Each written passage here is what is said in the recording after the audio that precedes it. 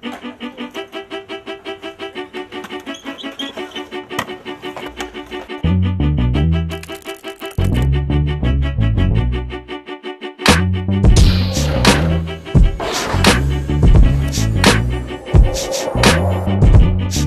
started skating in 9th grade, right after my mom passed.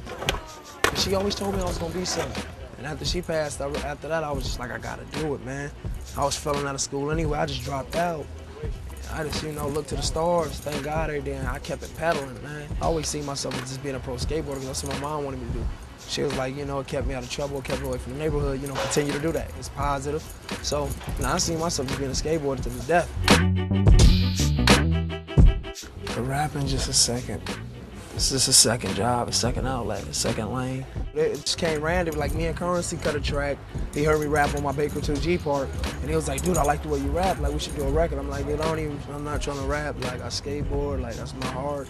That's where my interest is at, like I'm cool, Niggas like, fuck it, let's just cut a track. If niggas fuck with it, we throw up on MySpace. If niggas fuck with it, keep it moving. If they don't do it no more. So we cut a record, threw the shit up on his page, and it was getting a gang of hits. So from there, I was like, fuck it, I'm gonna just stick with it.